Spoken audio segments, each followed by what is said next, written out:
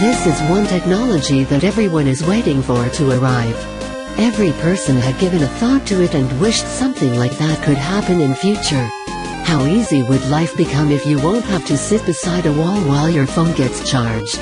It would be revolutionary if the project for charging of electronic devices by RF energy is synthesized. News regarding this technology and that various companies are already working to test the charging potentials are rife. The technology by which even with your motion, batteries could be charged is also being worked upon.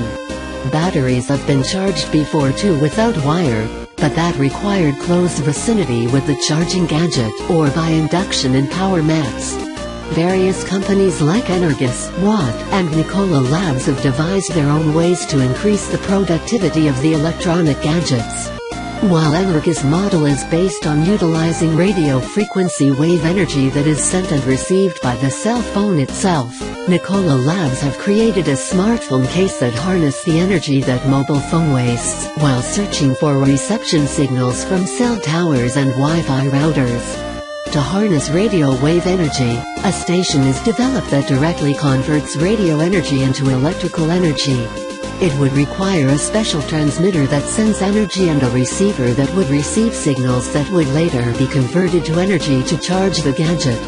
Nikola's smart cases will be available in the markets later in 2015, while Energous RF chargers are in the creative stages, where the receivers will be embedded in the gadgets itself. Things will become incredibly simple if an efficient way such as single-port RF charging is developed for the electronic devices. Charging while on the move would also increase the productivity of the users.